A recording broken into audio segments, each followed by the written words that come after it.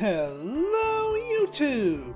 I am Pinstar and this is Game Dev Tycoon Strategy and Tactics Episode 3. So today we're going to attempt a little bit something different. In my original playthrough of this, we're gearing ourselves to hit our smash hit on our 9th game. We are currently about to make our 8th game, and you know what? I'm going to make a try for it. I'm gonna shoot for the fields. We might get it, we might not get it. This is making it a little bit, we're hitting it a little close here, because we're going to be trying it on the TES, and trying to do your smash hit on one of the consoles is both a great and a difficult idea. So maybe taking an early shot at it in the chance of getting it would be sort of a higher risk, high reward, and if we whiff, then we can always fall back on something a little bit more pedestrian, but a lot more guaranteed. I'll explain as we go, and we'll see if we can hit this or not. So, develop new game. We're going to be doing our school topic. Now, as you can see here, school is only okay for E for everyone. School actually wants to be a young focused game. The TES as a console also happens to like younger audiences better than E for everyone.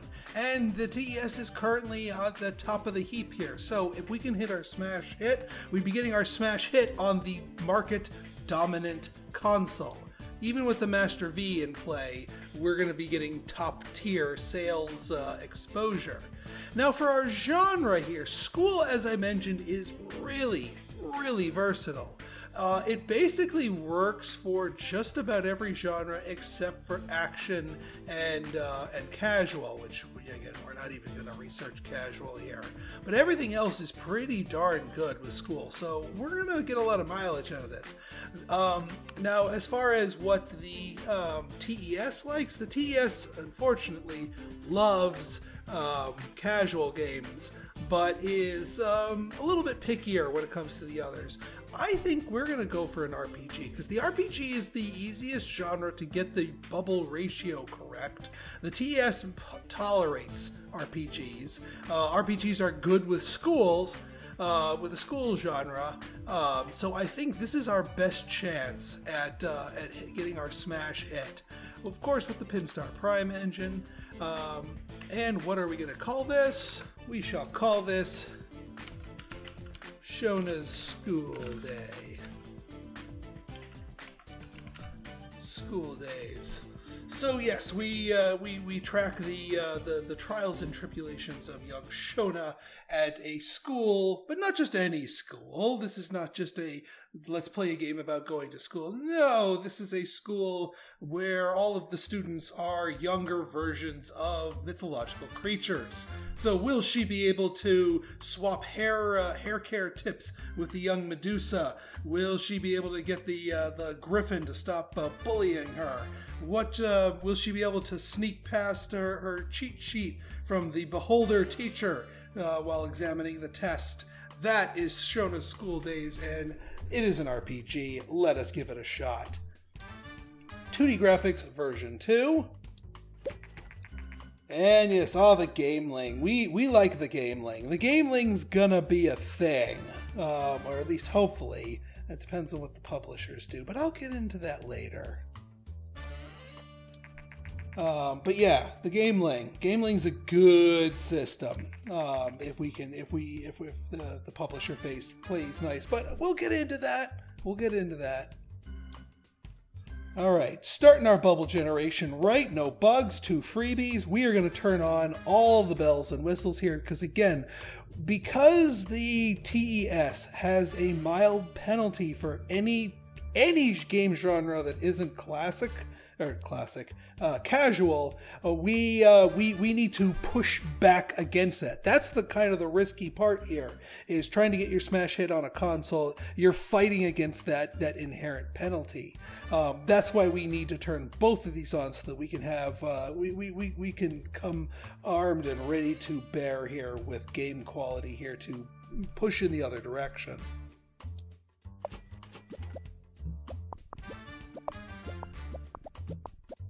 Okay, we need a little bit more tech there. This is a little bit too lopsided. We'll get, yeah, there. We need more tech, because if we get too lopsided in the, oh god, this should have been an adventure game. We're gonna get way too lopsided here. We may whiff on this game. Okay. Oh, thank God. Oh, thank God. We got a burst of tech just in time. Oh, and an extra bubble there. Oh, the Gameling already released? Dang it. Now we're gonna have to compete against the Gameling. Alright. I'm liking our bubble totals. I'm liking our ratio. This has a good chance at smash hitting. We'll see once we get the other thing we need to see is, are we going to be able to ding 2D Graphics V2? Yes! That's the important one right there. That's the most important one right there. Because now that opens up the next avenues of graphics, and we can build a new engine into that and proceed into our next thing. We won't necessarily have all the stuff to it, but still should be good enough. First reviews, Shona's School Days. Let's take a look. Oh, look at that. Look at that. A 10.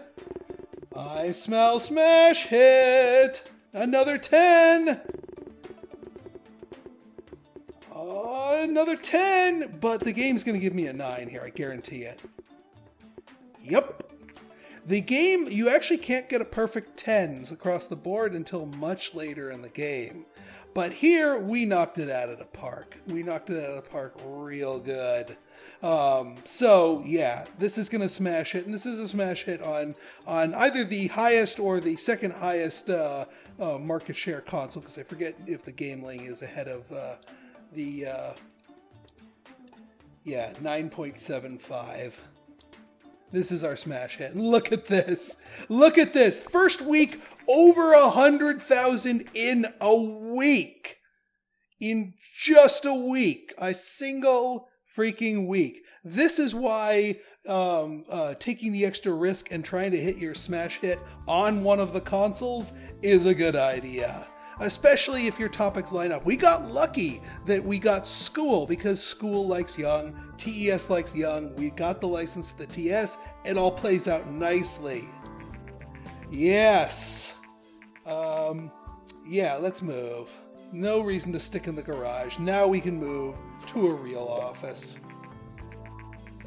And yes, now we can start hiring staff. We debuted at number 1. School and RPG, great combination. Sound not very thing. Topic audience match, School Young is great. We're 4 weeks in, we're still ranked number 1. And here's the final thing, just to let you know, if you haven't guessed already from the units sold here, a storm of good reviews and excited customers. So yeah, this is, officially speaking, our smash hit. All right, Shota, you got your name on the smash hit. So, and because of how versatile the School genre is, there's good opportunities for more stuff. We're still rank 1. This is nuts.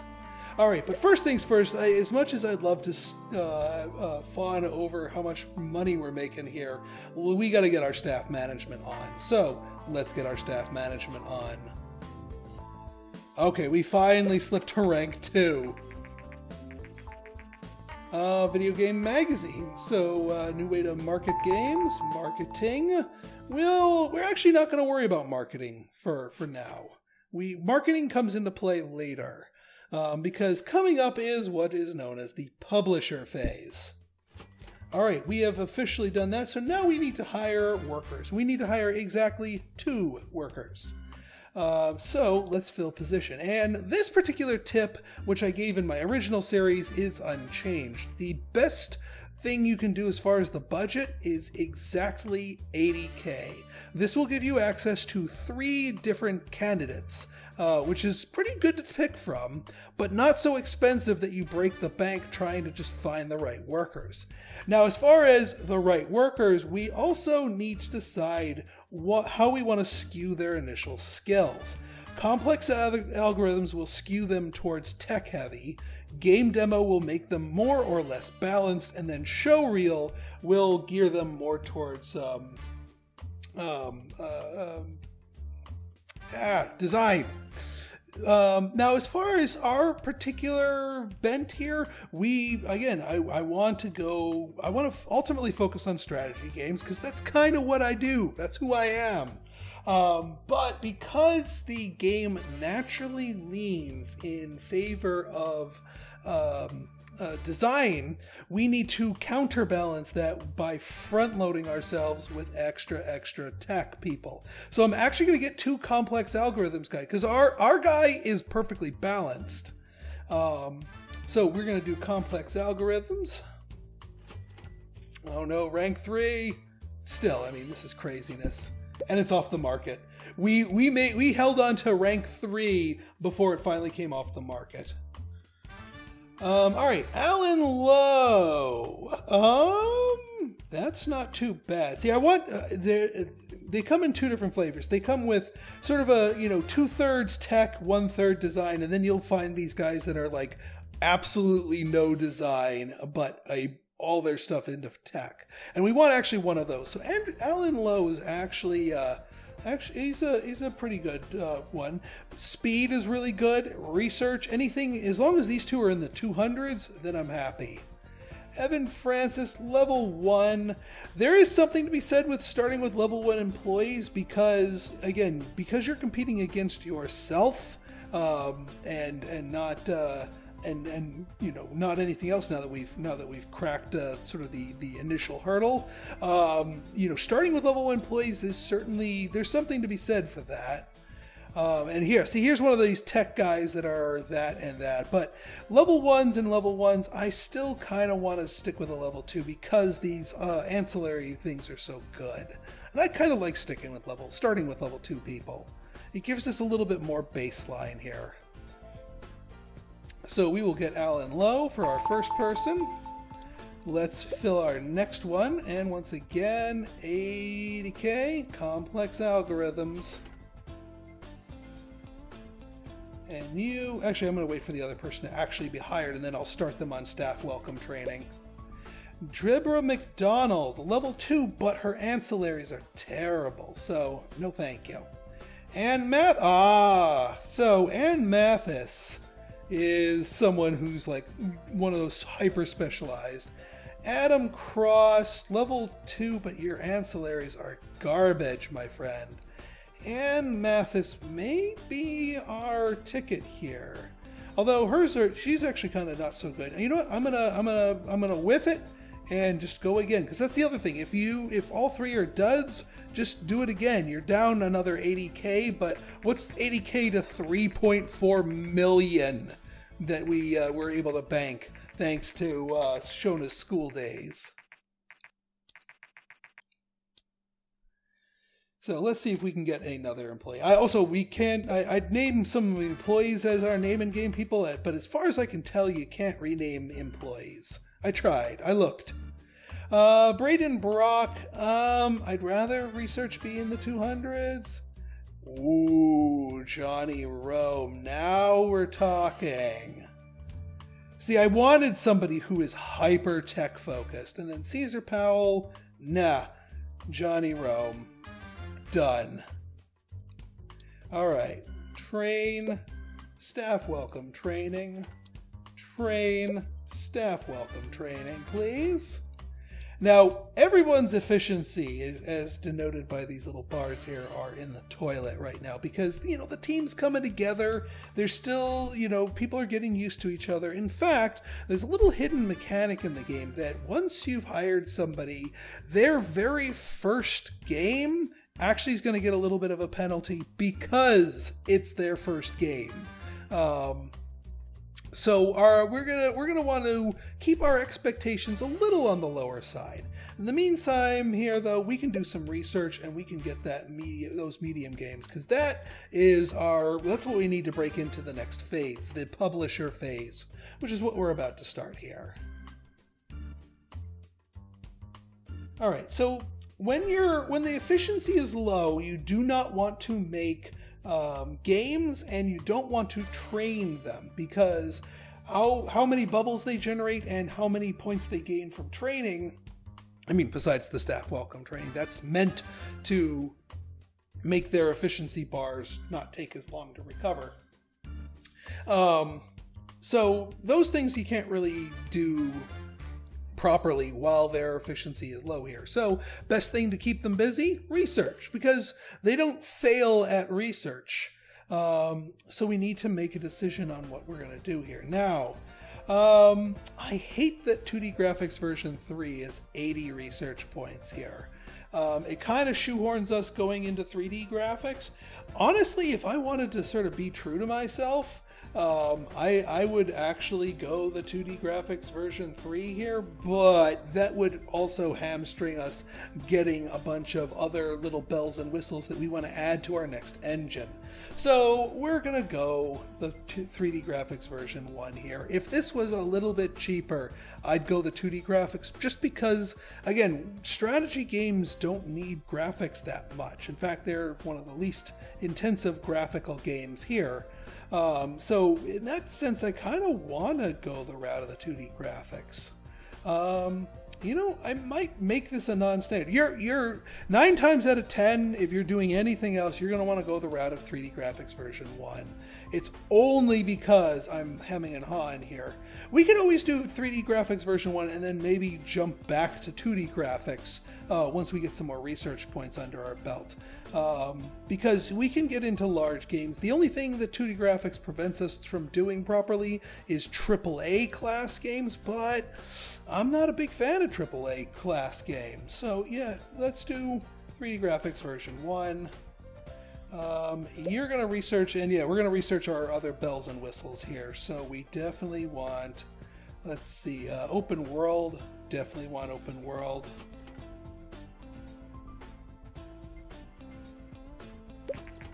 All right, the Vena gear is out, but again, this is all going to depend on what our,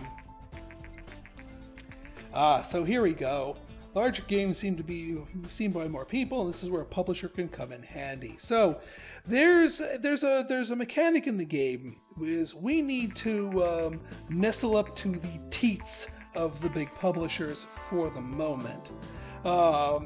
Right now, if we try to make our own medium games, they get a severe sales penalty just because we're so unknown. Right now, we only have 5.4K fans, which is a pretty decent for the run, but we need to get up to 100K fans. And picking away with just regular games of our own make, it would take forever.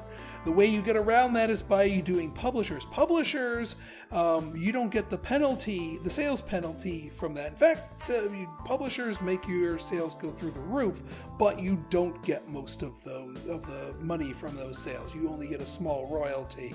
But it's still enough to keep the lights turned on, and it generates a lot of fans because of how many people are exposed to your games. And then once you crack the 100K mark, then you're on your own to do your own games properly, and you don't have to be beholden to the publishers. So yes, we will do that once we get our new game engine primed and ready to go. We're going to continue doing our research here. Definitely want to go for some mono sound. We are not wasting points on casual games, and we're not ready to tap into marketing either. So I think we're just going to get mono sound game tutorials, and heck, we have enough left over for a new topic. Works for me.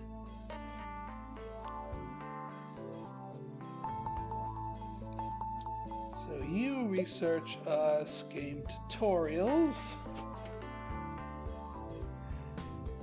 And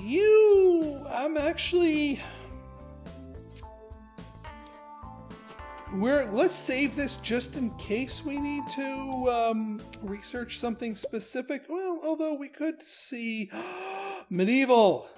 Medieval. One of the most flexible and versatile topics in the game. Second only to sci-fi in its flexibility. You can go young audiences, you can go mature. Most of the genres work well with medieval. It's a Swiss Army knife, to be certain.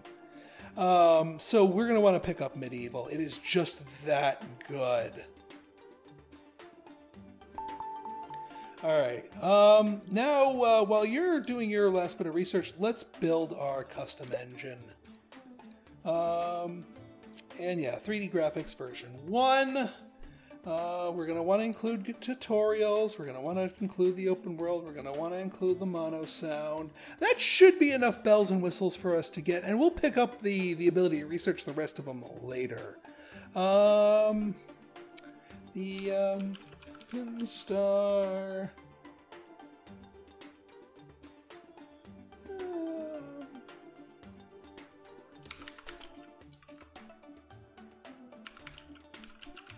The Pinstar pool engine.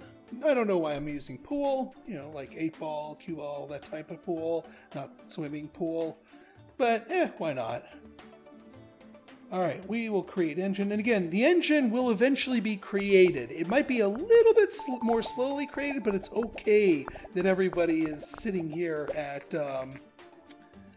that. Yeah, the G64 is going to be taken off the market shortly. That's okay. This will give their time for their, they will now be ready to go. And now we've got our engine. And before we dive into our first game, let's give our staff one round of training. One thing I'd like to do for everybody, just to start us off, is give everybody the Make Me Think training. That gives everybody's research speed a boost. There's no such thing as too much research speed. So, Make Me Think. And we don't have enough research points for the others. Oops. And now we have to sit here and wait for our guy to do his training. So the Govador is gone. So no more G64. Should be off the market shortly.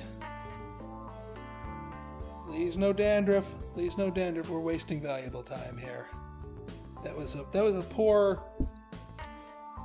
I always like to see how many games and how much money we made off of it. 1.1 million, and that wasn't even our smash hit. But yeah, we got some good stuff. Okay, time to dive into publishers, and let's do at least one publishing deal before we end the episode here. So here we have to do what they tell us to do. So here, Electronic Mass Productions wants us to make a medieval adventure game. They need a minimum score of 7, and they're offering us up 12% royalties.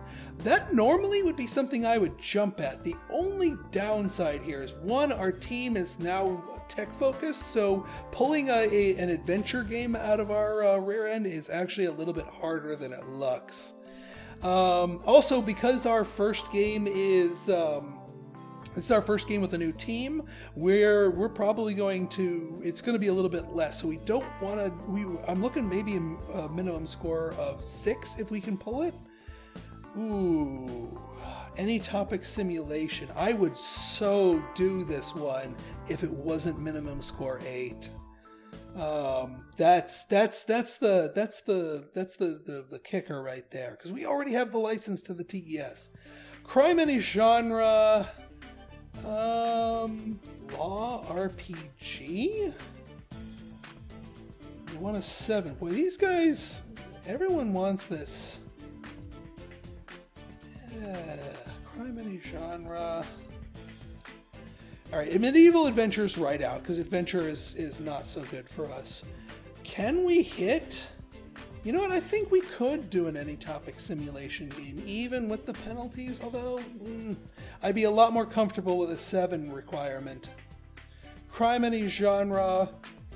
No. Crime on the TES? No. So that leaves us with Law RPG. Law RPG. You know what? We're gonna have to bite the bullet and do an any topic simulation and see if we can hit that 8. We might not, but again, we can soak the penalty if we don't. Okay, any topic simulation. Well, we could circle back to, actually, we could do medieval simulation. That would actually work out well, because medieval works out fine for young audiences. We could also circle back to fashion simulation or dance simulation, but that we'd be retreading an old topic combo there, so maybe not. Yeah, let's do that. Medieval simulation on the TES, and the TES is fine with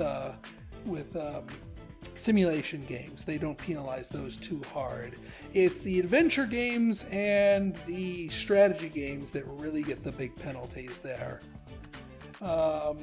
And let's call this Ye Eat, the Hungry Knight. Yes, we follow the order of Ye Eat, training up a band of knights to defend the realm and snack and throw things in nondiscrete directions. And we're going to do the Pinstar pool engine here. 3D graphics version 1. Let's hit it. Right then, so one technique, and I presented this in my original series, I'm going to do it here, is, at least for this stage of the game, each staff member is going to be assigned to a whole stage, because they can only contribute so much, and this gives you free reign of the sliders. So engine gameplay and story quest. This is a little bit more design focused here, so we're going to give this to Alan here. So gameplay gets that, engine gets that, boom. As far as our bells and or whistles, we'll turn the engine on. We don't need the linear story right this second. Because we don't want, actually no, we might want to keep that turned on, but again, I don't want to overshoot too badly here either.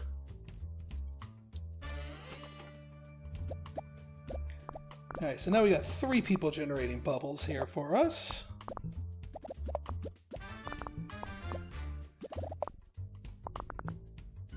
Alright, so second one here, this one is a little bit more focused on tech.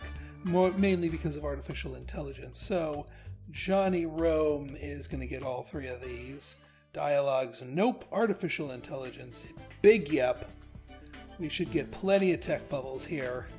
And you can see now, because of our team, our technology is really skewing towards it, which is, I mean, we don't want it to be too skewed. We could actually probably get away with some action games now, too.